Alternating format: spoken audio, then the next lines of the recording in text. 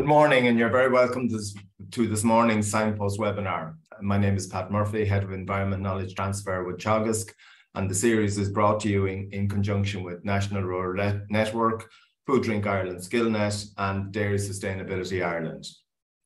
This morning, we're coming to you from Johnstown Castle, or a couple of us are anyway, and we're delighted to be joined by Catherine Keena, who will help us with the questions, and Edward Byrne. Edward, if you want to put on your video. Yeah. Edward is a marine engineer by training, spent a number of years in that world, and then began a business supplying I suppose materials to support the renovation and maintenance of heritage buildings, and is in more recent times involved in the supply of lime for I suppose the maintenance of heritage buildings. You're very welcome, Edward, if you just turn off your mute there. Good morning, and thank you. And we're also joined this morning by Dr. David Wall here in Johnstown Castle. David, you're going to talk to us just for a minute about an open day that's going to be taking place here in Johnstown Castle in the next couple of weeks. Good morning, all. Good morning, Pat. And thanks for the introduction and the opportunity, I suppose, to promote, I suppose, our open day. So the open day will take place Tuesday week, so the 30th of August, Tuesday the 30th of August, and the gates will open at 10 a.m. and close at 3 or 4 a.m. or 4 p.m. as as people pass through the open day. So there'll be plenty to see here. As you're all aware, there's many challenges out there currently for farming, on, I suppose, the input side, but also on the environmental side. We will have all the technologies that are ready for adoption on farms today, and those technologies that are in the pipeline for tomorrow will be available. The big challenge, I suppose, in recent times has been the greenhouse gas and the emissions reductions target for the sector. So we will have plans and technologies there that farmers can adopt on their farms to prepare themselves for reducing emissions into the future. Things like biodiversity, how to prepare your farm and enhance the biodiversity value and the nature value of your farm, while still making a profit, using your nutrients better, managing your swards and your animals. So those technologies will be front and center in the open day.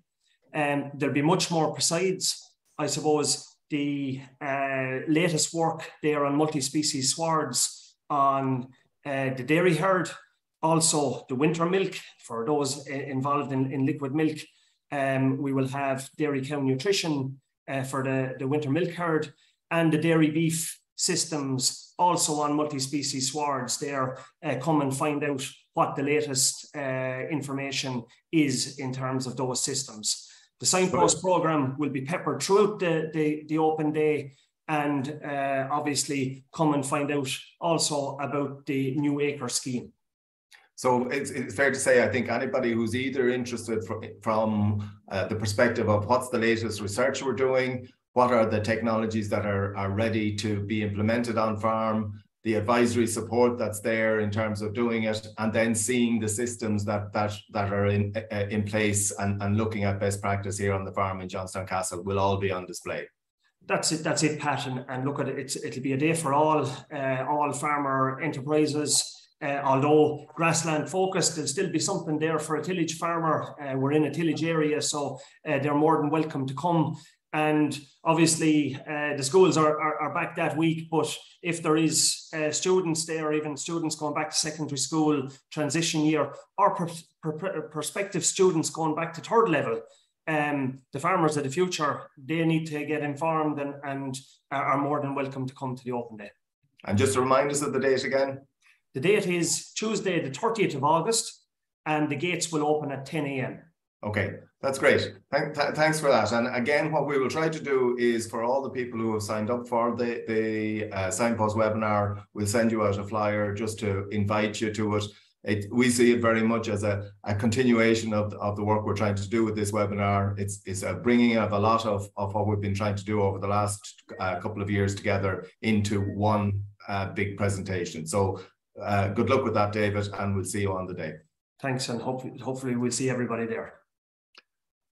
Okay, back to you, Edward. And again, you might just describe some of the work you do in relation to all our buildings and heritage buildings. And I suppose just to mention the reason, or the main reason you're here, is we're in Heritage Week, where we're trying to focus on, I suppose, built and natural heritage in our rural environments. And I think you play a major role in relation to supporting that.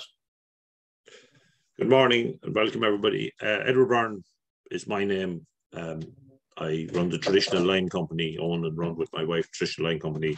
I started life as a marine engineer, and then when my wife and I settled down, I gave it up, and I was salvaging old buildings with a view to actually building a traditional building myself, or restoring one. And I just stayed at that and expanded that in 1980, and we've been at it ever since. And we then did our own house with lime in about 84, and we have been selling lime, but it became our major sale in the late 90s when we got the agency for French hydraulic lime, because there was no maker of hydraulic lime in Britain or Ireland at that stage.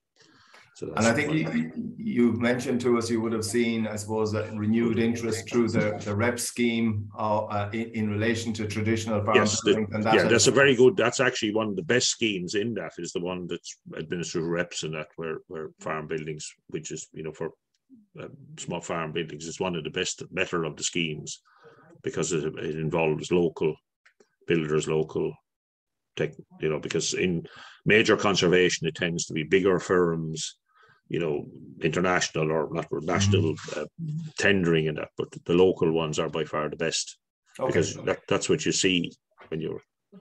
So you have a presentation with us. If you're ready to go with that, if you want to share your presentation, and I think it's very pictorial, and it'll give a very nice view of some of the work that's been done around the country. Sorry, I'm not very good at this. So okay.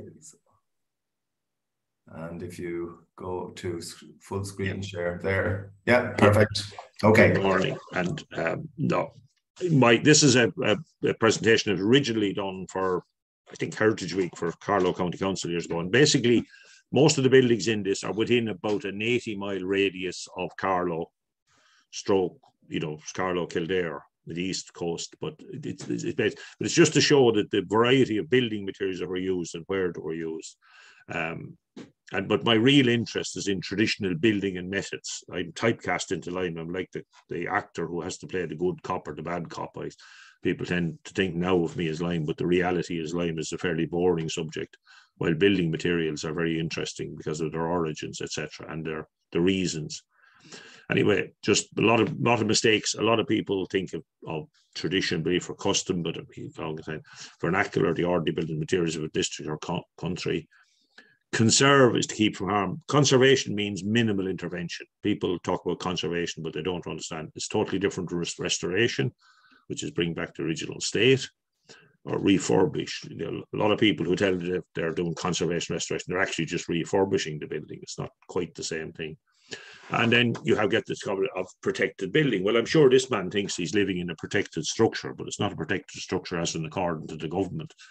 While this building, it looks like a protected structure, but I know this man covered it in topsoil to stop people robbing the bricks. Slightly different form of protection. While this is a genuine protected structure, now made last in Wexford, where they put a shed over it because the roof was about to collapse. And it was very practical. By putting the shed over it, they could work away regardless of the weather. They could actually hang the remaining amount of the roof until they studied the building, which is dangerous inside. So they protected, and then they sold the shed off. So it was a very practical move to preserve this, and that's the finished building. Now on the right hand of the screen, it looks as if there's damage to the corner. That's the wall of the garden, which hadn't been restored at that stage. It was made last in thing. And then this is a building that should have been protected, but while they're all fighting over it, this is what happened. So you see, protection doesn't help. The building was protected, but nobody did anything about it. Here's a man who was trying to protect his building by sticking any bit of a slate in to keep it, but gave up in the end. Another protected, but his protection failed in the end. It's now gone, this building. This is just to illustrate how Ireland, the bottom half and the top half of Ireland are basically granite and sandstones, and the centre, the blue section, the light blue section, that's the limestone that is in the centre of Ireland. So, and in fact, you know, you hear people saying they got matching stone from Cavan or somewhere to match. The reality is that's no more. In fact, if you really wanted matching stone, you'd probably be better to go to Spain, because the bottom half of Ireland has more in common with, in geological terms, with Spain, and the top half with Scandinavia. But yet, even, you know, just because it just shows how the materials are not necessarily, they're local now, but they weren't local billions of years ago. And you see, people talk about every slate in Ireland is described as a blue Bangor slate. Well, that's Bangor was there. And of course, they were shipped. Shipping was much easier. It was easier to bring stuff across the Irish Sea than it was to bring it 30 or 40 miles inland, until the advent of the canals, which changed everything. And there are thousands of different, or not thousands, there's a lot of different slates, and everybody described it as Bangor, but they're not. If they came out of Bangor, the port of Bangor, they were quarried in Blano Festiniog, and the mountain there. And if they came through Bangor, they were purpley blue. And if they came from the other side of the mountain, they were grey blue, and they were called Port Maddox. But they both came from the same mountain, just literally hundreds of yards apart. These are Glaslacken slate, common around Bunclody. It's just outside Bunclody, Glaslacken slate. Quite small, beautiful little slate, but very difficult, well, very slow to work with. These are a Henny slate from the slate quarries in Henny, where the famous High Cross is down near there, just below between Kilmagany and Carrick-on-Shore. These are Kilcavan slate. These quarries were opened by the Fitzwilliam estate, by Lord Fitzwilliam, who had between 70 and 90,000 acres in the Wicklow, Carlow, North Wexford area. And they had a modest house in England, Worth Wood House. It was only 690 foot long. It's the longest facade of any building in Europe, they reckon, of a private house. It's actually longer than Buckingham Palace. These are Kilcavan slates again. That's just outside Carnew. This roof is outside Shalala, but the quarry was just outside Carnew. These are Henny slates on our own house. These actually came off the church in Dunnamaggin when it was demolished, and we used them on our own house. These are Westmoreland green slates. These are on a concrete built house in the west of Ireland in 1911, but just to illustrate, and they were also used in Christchurch Cathedral, the most expensive slate in the world that now, or still are, I think, Westmoreland greens. These are Valentia slate. Now, Valentia slate was used on the House of Parliament and the shelves of the British Library as a sawn slate. And I think originally might have been used in the White House, which was designed by an Irish architect called Hoban from just outside Callan.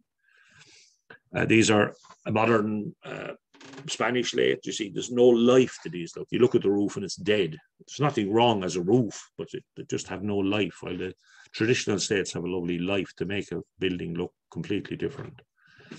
Now, these slates in Geishel, as you can see, these all came from the same quarry, because different beds or layers of the quarry were different. So you've got this polychromatic slating, coloured slate put in to emphasise. You get it more common on church roofs than on this. This is called Scotch slating, an economical way of slating and giving you ventilation, because generally slate roofs were actually torched or parged on the back. They had lime mortar put on the back, which was the original, for want of a better word, breathable felt, shall we say. A very good idea, but very difficult to do in modern building. These are Killaloo slates on a new building near Clonegall in County Carlow. Oh, so it's repeating somehow. And this is weather slating. And the important thing to remember about weather slating, if you ever redo it, it's the slates are turned upside down. It's the one they're turned the opposite way than you would put them on a roof. This is a repaired side of a building in Castlecomer. And you can see where the repaired slates are not quite, but they'll weather into the same colour. They're held on with lime mortar and a nail driven into, and you often got these decorative elements. And this is in Clonmel, on the quay in Clonmel. And then, of course, you had thatched roofs, and the variety of types of thatch were more or less local to districts. The method of thatching, I think, and of course the material used, everything from flax to straw to reed. And depending, reed wasn't as common around here. Well, it was on the Wexford down where you had reed beds. These are just thatched roofs around Ireland, or within an area. That's actually up in Cavan, Gartland's pub. That's in Tipperary, that one there. The rounded gable was quite common in Tipperary.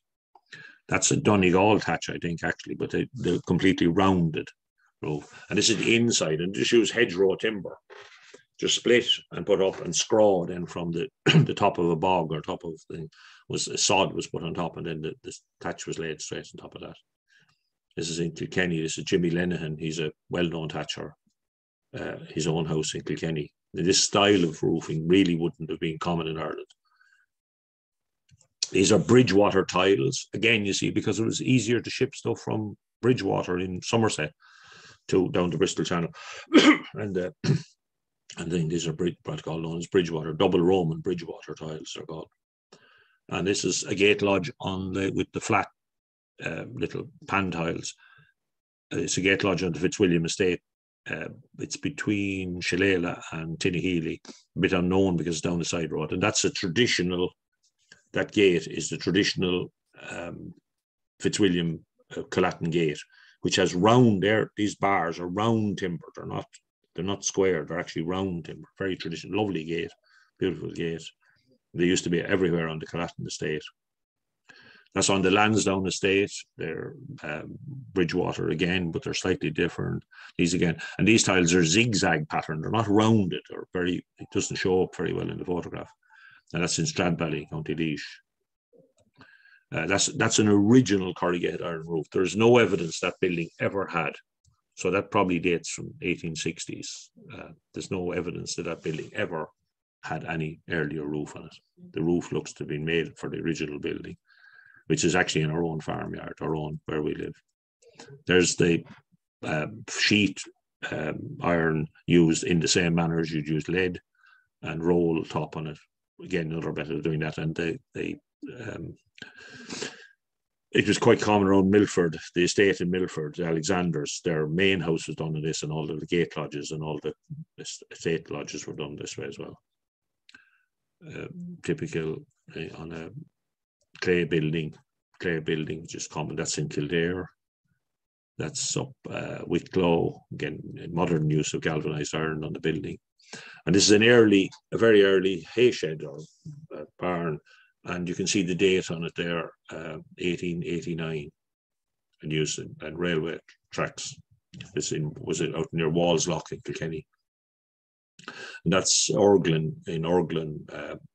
That the mansard roof was on Orglin, standing on cast iron pillars, and I don't know whether you can see in the picture the stressed beams with under the floor with the tension rods on them, and just some other galvanized. And then Portlaw, you see, was at Malcolmson's, and they this is a view of Portlaw, where the buildings, all the buildings, the original building, had rounded roofs and were covered in felt, using a type of Belfast, what they call a Belfast truss, with their felt. And the Malcolmsons were very prominent mills in Portlaw, and they were into ship building and ship owning as well in Waterford.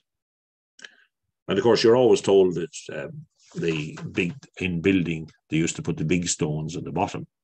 Well, anybody who knows Borris, the Borris men don't do anything the same as anybody else, as everybody knows from the fair day in Borris. But anyway, see how they're very, and some of the stones are 3 foot across in that wall in Borris.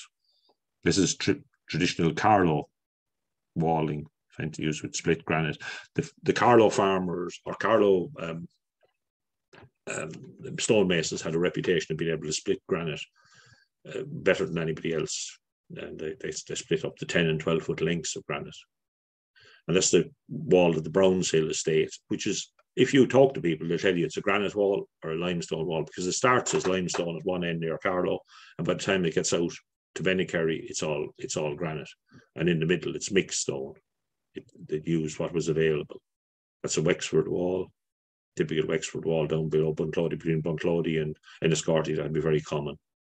And then once the railways came, it really, the canals first, and then the railways changed. So that's the Thomastown railway station. You see, it was easy bring materials because the trains were coming anyway. And in fact, you could buy gate posts for 50 shillings a pair, delivered to practically any railway station in Ireland from some of the railways. And they were mainly limestone or granite gate posts, single piece, sent by rail. You could have them delivered by rail, and that's where you get all these one-piece granite or limestone posts.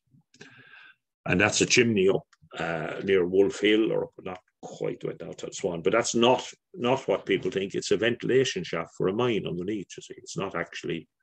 The idea was, and if the ventilation was bad, they lit a fire at the bottom, but only to draw the air up through the mine. It wasn't a chimney for an industrial purpose. It was actually a ventilation shaft for a mine.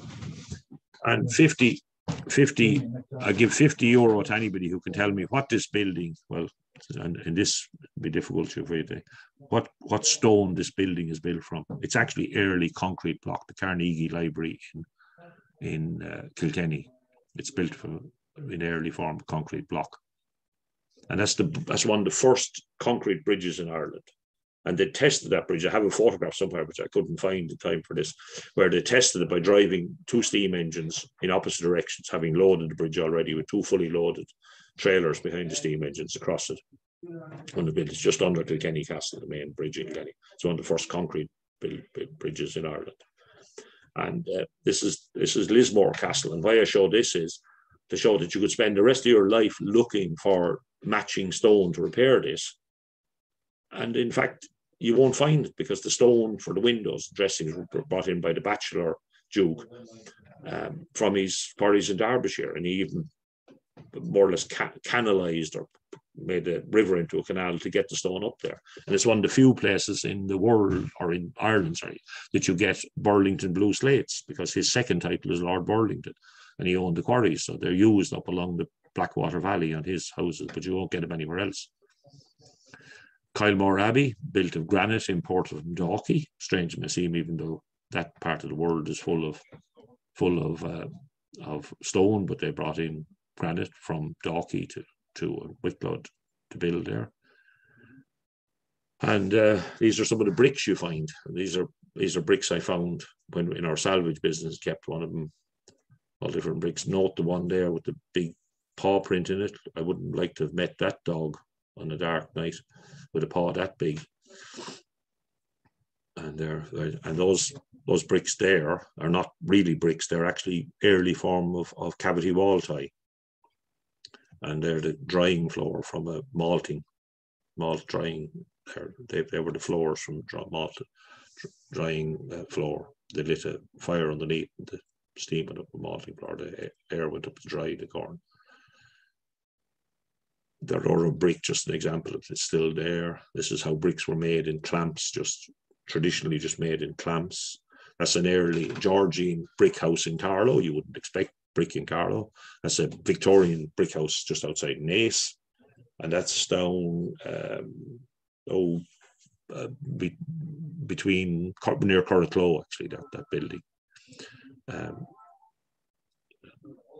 And that was the Hempelstall family, where the famous thing is, here lie the bones of Hempelstall, judge, jury, hangman, gallows, rope and all. He used to hang people over his shoulder during 1798. And note that the traditional mortars contain very big pieces of aggregate. This is one of the problems we have now, is getting an aggregate to look right in a repair, because you have to add, you can't get really coarse sands as they originally used. Carlow railway station, which if you go to it now looks like a yellow brick railway station, but in fact originally would have, as you can see, the bricks would have been coloured. They were actually covered with a colouring to make them look, it would have looked like a red brick railway station originally, and something more like this, where it was emphasised. But and this is what would have looked like originally, even the background bricks are yellow, because it was fashionable to have with yellow brick. Red brick were expensive. So this is called tuck pointing, bastard tuck, or Wigan pointing, depending on the type of way it's done. Tuck pointing is more common in Britain. Bastard tuck or Wigan is more common in Ireland. This is how it's done, line out and straight up, finished product. This is how you shouldn't point a brick building, but anyway. That's the inside of a dovecote done with brick up in County Kenny. It's near Ballyragget. And here is the correct use of concrete. Used as a springer. This is about a 1911 building where they would have normally used a piece of stone made effectively a springer. And of course the sill is early concrete, because one of the first concrete or cement works in Ireland was actually in Wexford. A ship captain's house, a Swedish ship captain's house in Wexford, with a white brick, the tile, imported tile, and all done with pitch pine throughout. This is Cold Stone. This is halfway, I can't remember the name of the churchyard, but it's about halfway between Enniscorthy and Wexford on the west side of the Slaney. In memorial in a thing, it's called Cold Stone. It's actually really a type of terracotta, but it was a patent by Mrs. Code. Called Cold Stone. This is Roman cement used in the as decoration. That's on Burris House. It was invented by the Reverend Parker in the 1790s, and it looked the same color as the Roman mortar they were finding in Roman remains of Britain, so he called it Roman cement for that. But it sets in 3 to 5 minutes. A quick setting natural cement. It actually is the ultimate in hydraulic lime. That's what it actually is. It's the ultimate in a hydraulic line. These are cornerstones made of it in Carlow. Pier in Clahaman.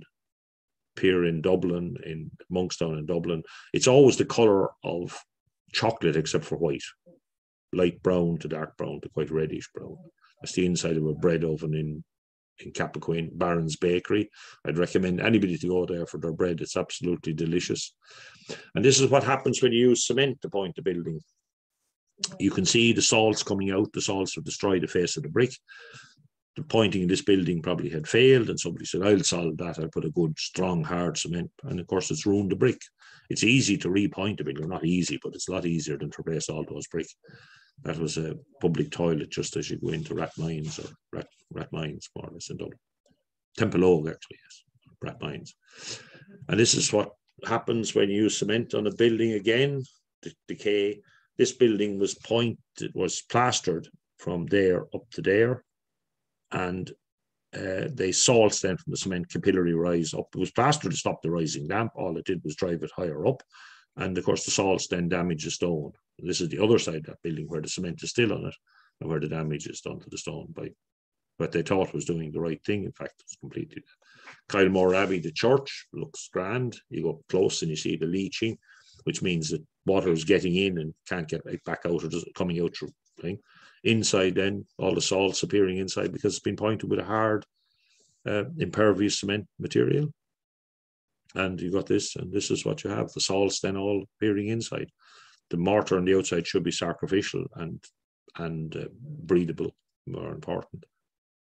And of course, this phenomena of here's it by the concrete blocks, because the leaching, when ordinary cement sets, Portland cement sets, it releases up between 7 and 13% lime in the setting action. So this is why you get this leaching of, even from concrete block, or that's of lime, which people blame on the lime mortar, but it's happened to these blocks and they never saw a bit of lime mortar. A damp in a building where the material to the right is a coat of cement was put on, and when we hacked the plaster off, it was actually physically damp, and the other side of the wall was physically damp, just because of trapped moisture. There's no such thing, strictly speaking, as rising damp. It's trapped moisture. If you allow the moisture get away on the outside, it won't interfere with you. This is the phenomenon you get on chimneys, where the chimney, you can see, has got slightly banana shape. The reason being the salts from the burning of the sulfates, coal, kind of sulfur. The salts are coming out through the chimney. On one side, they get washed away by the rain, on the prevailing wind and rain side. On the other side or not, they stay there and they expand, and they make the mortar expand and push the chimney over. And you can see them quite banana shaped in some cases. It's all caused by the salts from the fireplaces. My daughter, who studied veterinary in Budapest and is a equine vet here in Ireland now, she sent me this about Venice. She went to visit Venice when she was studying in Budapest, but it doesn't tell you on this poster the same company supplied the mortar that caused the dampness. But anyway, now this is where into flexibility of lime mortars. I'm probably starting to go over time here, but flexibility of lime mortars. If you could see where that's in the next slide, you can see where it's dropped. And the brick has all flexed. It's curved down, including the sill is curved the other way, because the mortar is flexible. If that was a cement mortar, there would have been a major crack. And there's other examples of the difficult to see in a small slide, but where the building has settled and the lime mortar accommodates the settlement. You see that. Now, all the materials in this shopping basket or trolley contain lime. They all contain lime, including the trolley, because it takes virtually a ton of lime to make a ton of steel. The average car has a ton of lime in it in some way or other. So the biggest user of lime is actually the steel industry, is one of the biggest users, and also the scrubbing of exhaust gases from power stations, now coal-fired power stations, not conservation, restoration, or building. That's an old lime kiln. That's in Wexford. They're the original Clogrennan lime kilns. This is a modern Clogrennan lime called a Mertz kiln. It works on the principle of as one is burning, the other is heating up, and then the changeover and the empty one starts. And this is the sugar factory kiln, which is still there. And the sugar factory had the potential they made up 100 tons of lime a day. It was one of the largest producer in Ireland when it was there. Of course, they had another kiln in Mallow, another one in Tuam, but this one left in Carlow is still standing, actually, this kiln. That's the inside of a lime kiln while burning. You shouldn't by right see the burning because you're losing heat. The most important thing is conserve the heat because it's more fuel, but this is just where they're moving down. These are the different classes of lime used and what their breathability, but how to make up lime mortar. Richard Neve wrote about how to make a proper lime mortar. This is that method being practiced on site in a demonstration with a man called Henry Thompson on the left and myself on the right. This is the mortar being mixed up. This is George O'Malley making up a lime putty, which is used for skimming plasters and stuff like that inside. And this is a Ladies' Island in Wexford. We supplied the lime to restore the church behind, but the tower is lying over, and that proves that it was a hydraulic lime because non-hydraulic lime has no tensile strength. So it would have come down if it wasn't. This is one of the earliest pieces on bridges done by Semple. Semple was an expert on hydraulic lime in Ireland, and he built this bridge, Essex Bridge in Dublin, and wrote extensively on it. There's a few examples of lime mortars where they're used, old lime mortars. Then the different limes you get are white rhino, which is non-hydraulic lime, hydrated lime, but non-hydraulic, and used for like lime washing all these buildings, and used, well, that building and the inside of it. That's the building before and after. Can be used in inside work, on ceilings. And then the next is non-hydraulic lime and NHL2. NHL2 means natural hydraulic lime 2, and 2 is its setting strength in a standard concrete test. It has to set to 2 newtons in 28 days to qualify. This is also used, that's been used in a ceiling in our own house on Latin plaster. That's again, the cornice being run in it in our own house. It's a straw bale building up in Sligo, which has a coat of clay on first to level the straw out, and then plaster with hydraulic lime.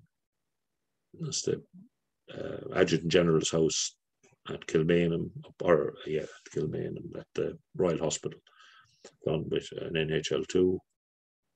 The Weaver's Cottage in Clonegall, they have glass lacquer, a mixture of glass lacquer and Killaloo slates or Henny slates on it, and the building itself done. Then the next is the normal. It would be the normal lime used. NHL 3.5 would be, it's the equivalent of the Toyota Corolla, the high AS van of lime. It'll do just about anything if correctly used. That's our training centre we built with. That's all done with NHL 3.5. That's a new building done with it, an old building done with it. And this is a building that was done down in Clare, was featured in Country Living magazine. That's the finished building, completely derelict since 1860, brought back. And interesting enough, his heating bills, even though there's no insulation in the walls and everything, is not any more than a normal house. That's our own house. When we started, it was a full-size 3-row in the middle with 2.5 walls. And that's it now. They're the Henny slates on the roof. That's that's one of the lodges up on the Wicklow. It's up on the Wicklow Gap. I can't remember the name of it now. That was a dovecote to the Rathfarnham Castle done with lime sprayed on. Sprayed on lime. That's in the war. That's the Land League house that's in Wingap. There's a church done where it's meant. It was very damp and they wanted to try it. Done in lime, it's dry. And then the strongest lime is in NHL 5. We used generally below ground level or above parapet level, provided the host masonry is strong enough to take it. And it's the best for there. Best like lighthouses. That's a lime concrete floor. No need for expansion joints. Lime is very flexible, so there's no need for an expansion joint. You can build a stone wall from here to America, no expansion joints.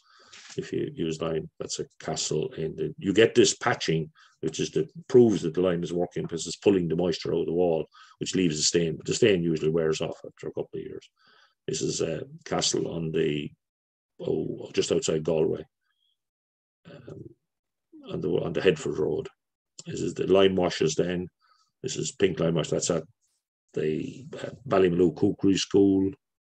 That's pink lime wash on a house, in an old house in Wicklow. Quite red and pink were reddish. So they were quite common in this area and in East Cork in particular. While Limerick was very much yellow. That's actually in Ballytor.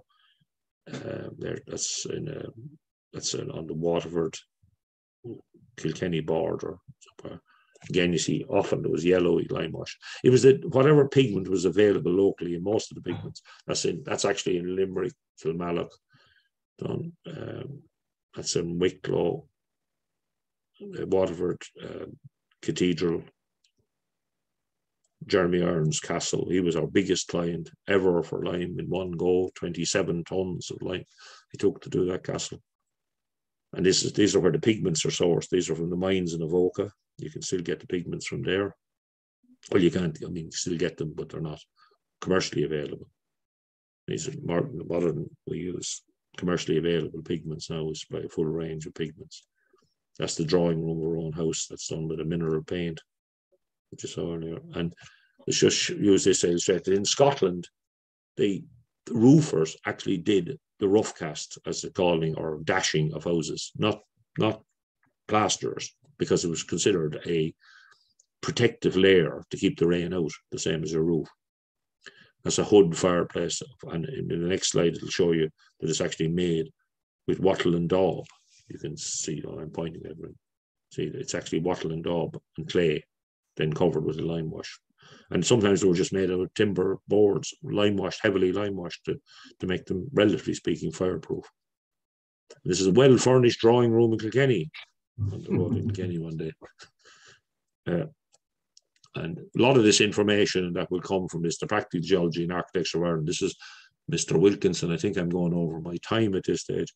Wrote a very good thing. He was the architect for the workhouses. Extremely well built, and a lot of the information is in these. Anybody wants to get that, I'll just run through. So I was in Kenny before and after again, how timber is done, correctly done, sawn for the best results. This is a job we did where we hand worked, squared this log by hand, and built a building. That's my bald head there. I had still got some black hair either side, but now it's all gone grey. A couple of years ago, proper access to do it, pit sawing.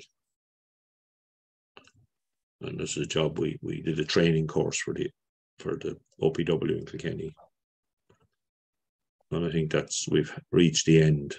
Thank God, says everybody. I know. I think absolutely fascinating. I think people are just amazed by the amount of information. And I suppose one of the things that strikes me is we probably don't know how much we don't know in relation to this whole area. And I suppose no more than the whole skill around hatching, the whole skill set around knowing what to do in relation to mortars and limes. It's an old skill and probably one that needs to be brought back into prominence if we're going to effectively I have to use the right word now that you've described all the words, but renovate or maintain the building stock that we have. You might stop sharing there as well, Edward. Sorry, what do I? Oh, I'm sorry, not again. Interesting. The man Semple who built the bridge in Dublin made probably the best statement ever made about lime. He said the only water you should add to lime is the sweat of the workmen. In other words, plenty of mixing. And I mean, people give out now and say, "Oh, I'm not doing that." You don't have to. Mr. Briggs and Stratton or Mr. Hondel do the sweating for you. Just go off and leave the thing in the mixer for longer. That's all. That's all. Like, that's the big secret lime, is the good mixing. Just remind people, if you have questions for Edward, just to use the Q&A. There's questions starting to come in there, Catherine. Yeah. And again, simple questions, but what's the difference between hydraulic and hydrated lime, Edward? Can you explain? All limes except quicklime are hydrated. When you burn the rock, you get quicklime, what's called quicklime or lump lime. And when you add water to it and it falls to a powder, you've got a hydrated lime. It goes from calcium oxide to calcium hydroxide. But some of them are non-hydraulic. Hydraulic limes are limes that contain silicas or aluminates, and the best hydraulic limes are based on the silicates. And they create impurities. See, the demand in the world is mainly for pure limes for industry, but while for building demanded non-impure limes, but hydrated lime. It's like saying just because you have a Rover doesn't mean it's four-wheel drive. You know, hydraulic limes are four-wheel drive lime. They'll do, and you know, it's a different. It contains an impurity that sets both with and under water. Hydraulic lime means that it sets both with and under water. Once you mix a hydraulic lime, it's going to set. The degree of set will be different for different strengths. But if you mix an ordinary lime from Clogrennan, which is a very good lime, by the way, Clogrennan lime is extremely pure, good lime for its purpose, it'll never set. If you left it under water in a bucket, it would never, ever set. In 1,000 years, it'll still be usable, provided it's kept underwater, kept wet. While if you mix a hydraulic lime up, it'll set to some degree. It might only set as hard as a soft soap, but it will set to some degree, and you cannot knock it back up again. What mortar would you advise for an old mill race that is now dry? An NHL5 would be, because below ground level in water conditions, an NHL5 would be the one you'd use. Or clay, if it can be puddling clay either, depending on the type of mill race. If it's a mill race that's just in the ground, with not built in stone, then you use a clay, a puddling clay. You wouldn't use a lime at all. Where can you source quicklime for mixing and slaking yourself? Well, from Clogrennan or from us, we supply it. But wouldn't be used under normal circumstances for building. You wouldn't normally use it for building purposes. Now, there are a lot of people out there telling people that you can use it. And of course you can, because in fact, building ordinary stone walls, all the mortar's doing is stopping them from, rocking, because the reality is stone wall correctly built, dry would work. But it depends on where you use it. Why wouldn't you use them, Edward? Why wouldn't you use quicklime?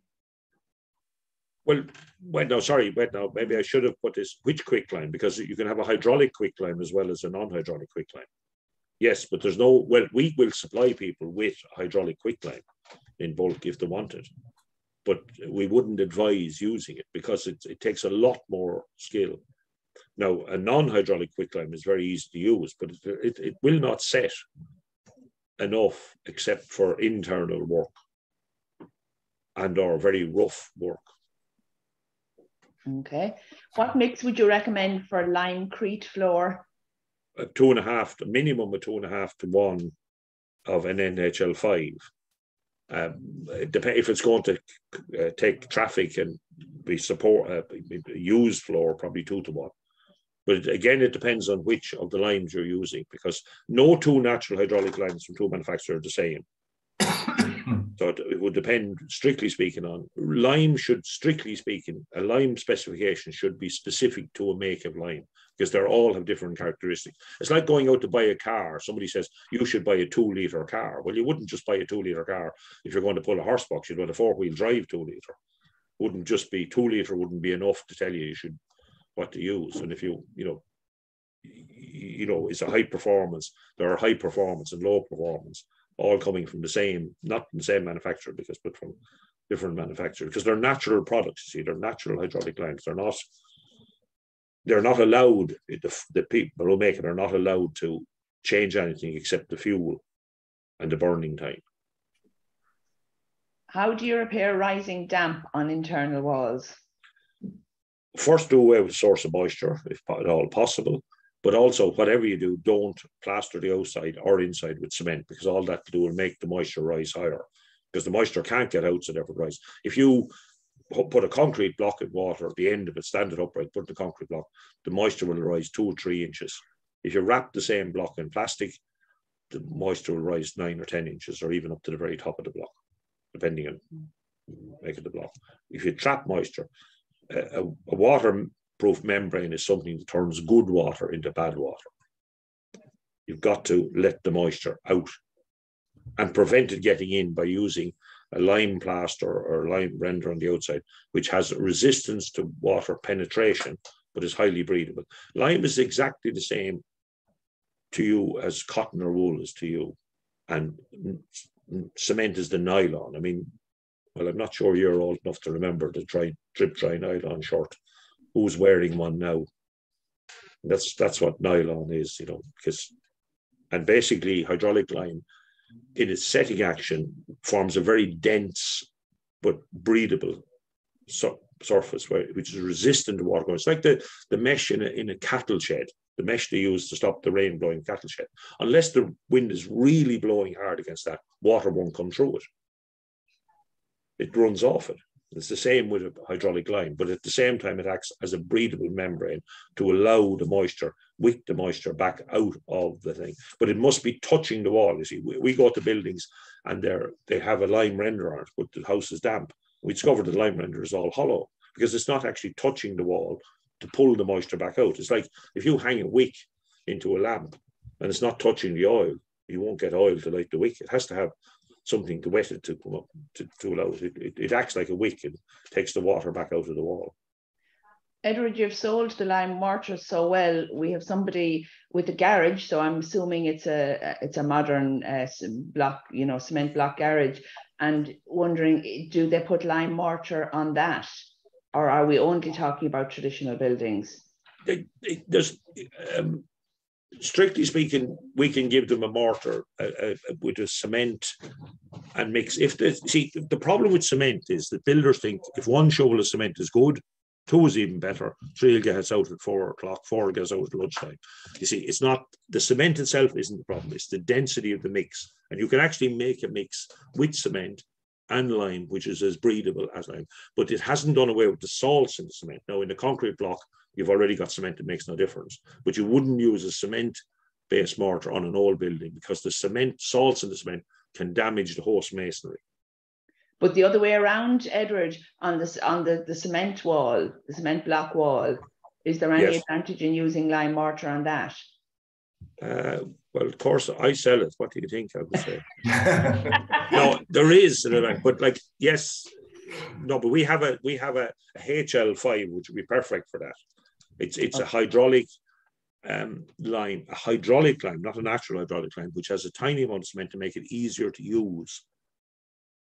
And but not for conservation, for but the real message, the clear message here this morning, and I know from dealing with farmers and advisors that everybody doesn't understand it, as Pat said, but the traditional buildings need lime mortar, traditional stone buildings. That's the clear message, isn't it? Yeah, they should have lime mortar. That's really good. I mean, are there any traditional building materials or techniques used in Irish buildings which are still mysteries or difficult to replicate? Not really, no. It's there's not the problem. People are so used to working with instant working materials like Tech 7 and expanding foam and everything else. You have to take your time with lime. It takes time. It's not the cost of the lime. I mean, in a lime plastering job, the lime itself is only about maximum 6 or 8% of the actual thing. Now that's double what it would cost if you use cement. But it's the time. It's timing the work. You see, you can't. To do a lime plastering job, it's 4 to 7 days between coats, while it's usually just 1 day between cement coats. By right, it should be longer, but people don't leave it that long. 4 to 7 days. And so you can't go in with a gang of people and do the whole building out. If you want to go in, you have to have another job to go to. Pat, before I come back to you, can I ask a question myself then? Yeah, fire ahead. Of relevance to like advisors, and this was me on the ground meeting farmers, we're the ones that see all these lovely old buildings, not used probably commercially, not going to make a huge amount of money, but what can we say to a farmer? Now, obviously you mentioned the traditional farm building scheme, which was in all the agri-environment schemes and hopefully will be in the new acres, but even in the meantime, before we go, because if you go into the traditional farm building scheme, you get your professional help from from the architect, a traditional building person. But just in general for farmers, what can they do to help keep these buildings for the next generation? Any simple tips? Just always repair them with lime. Okay. And as I said, you can't go wrong really using an NHL 3.5. It's the, it's the middle of the road lime that will under normal stuff. But all they have to do is send us a picture of what they're doing, and we can usually tell them. Or we can recommend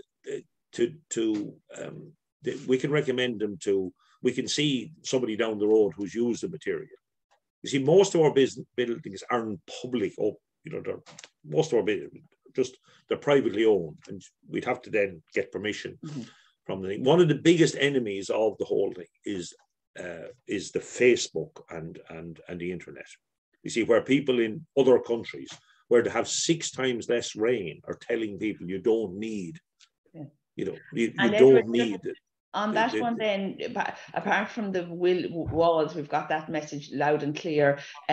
Keeping the roof on of some sort, is that important to keep the walls standing? Oh, yeah. Even if we can't afford to do the slate one today, is it really important to tell farmers to keep some roof on until it could be done perfectly? Is that important? Yeah, and never say, if you're talking about walls around gardens or ordinary walls around farmyard, never take the ivy off them until you're prepared to replace it, because 2 things happen. Or never cut something like an ash or a sycamore that's growing unless you're rootlessly prepared to kill it, because the root can grow up to 6 or 7 times in that growing season.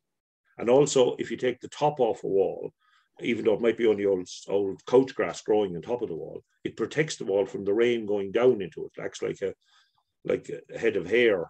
It'll protect some of the rain from going down. While I've seen walls where people cleaned the top off, heavy shower of rain in the winter, down into the wall, frost came, literally blew the wall apart. Like, you're better in a lot of cases leaving things alone unless you're actually going to you have to stop that, and don't cut anything like ivy or that unless you're ruthlessly prepared to kill it.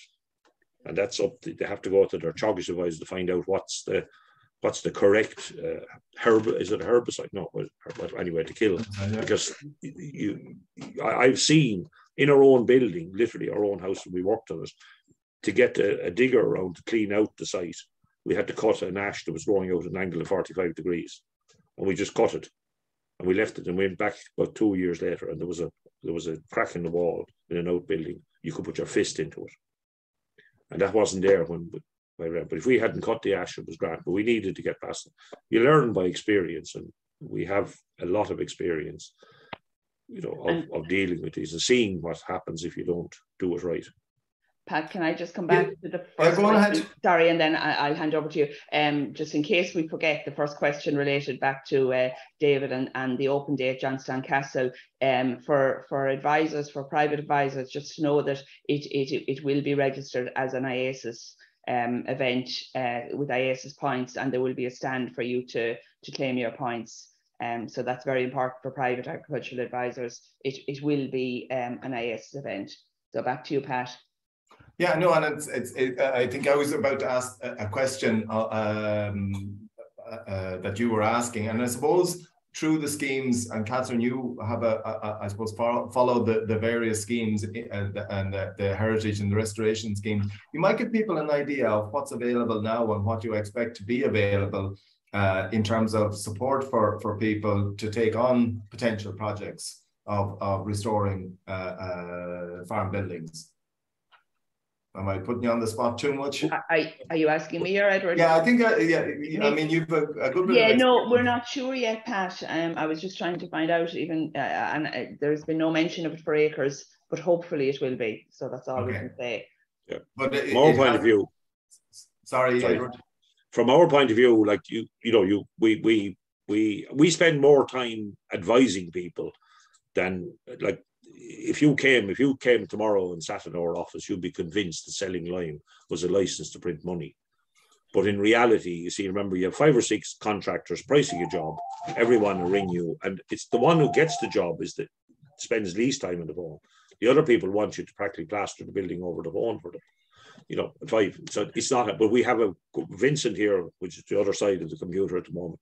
Will be here technically to answer all the questions. Our Frank. And I go out on site and visit people. That's my whole role. I have nothing to do with the day-to-day running of the business. I actually don't even know the price of half our products or most of our products because it doesn't concern me. I can only tell you the right thing to do. It's up to you. I can't. I will not go to a site to sell a product. I'm not there to sell a product because I can tell you the right thing to do. That's all I can do when I get there. Okay.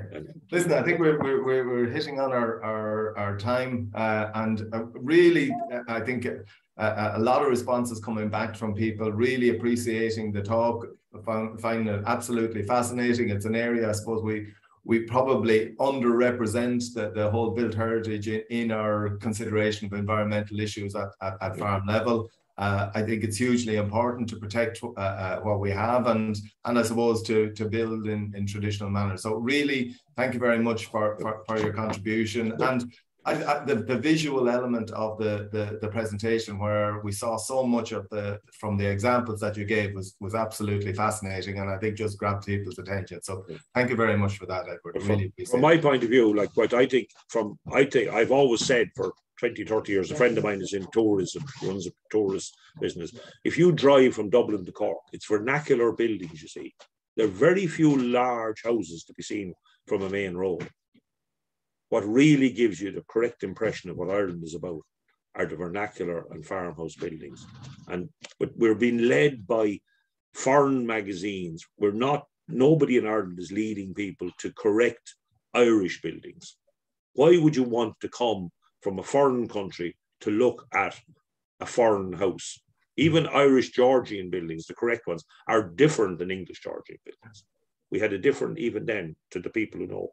You see, like we're turning Ireland into we're copying continental practice, or British practice.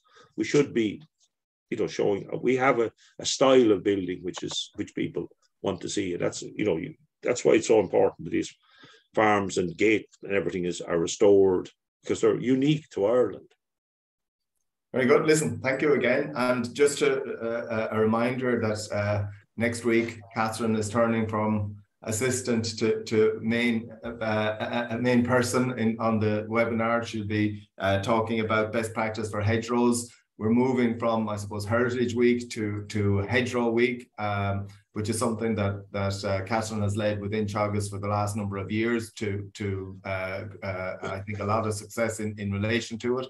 I think we do now have a huge amount more focus in relation to hedgerows, and anybody who's looking at potentially joining the acre scheme, there are a number of measures in there for hedgerows, but there's also probably the first time standards being set for the management of all hedgerows within the schemes and within our requirement under cross compliance. So I think you're going to see a much higher focus there. So we'll be beginning Hedgerow Week with the presentation from Catherine on the management of hedgerows next week. Then before I finish, I'd like to thank our production team of Andy Boland and Yvonne Marr, and hopefully we'll see you again next week. Thank you and goodbye. Thanks, Thank you. Edward, and bye, Pat.